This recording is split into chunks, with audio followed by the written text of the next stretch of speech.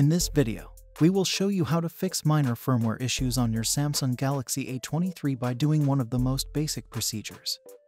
And that's to reset the settings without deleting any of your files or data. To begin, pull up the Apps drawer and then tap Settings.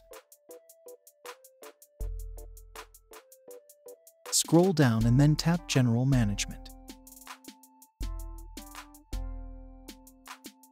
Tap Reset at the bottom of the screen to reveal all the other options. Select Reset All Settings, which is the first on the list. You may read the information on the screen and then tap Reset Settings to continue. Enter your security lock to verify your identity. Now tap Reset to finally reset the settings of your phone. It will take just a few seconds before the reset is complete and your device will automatically reboot.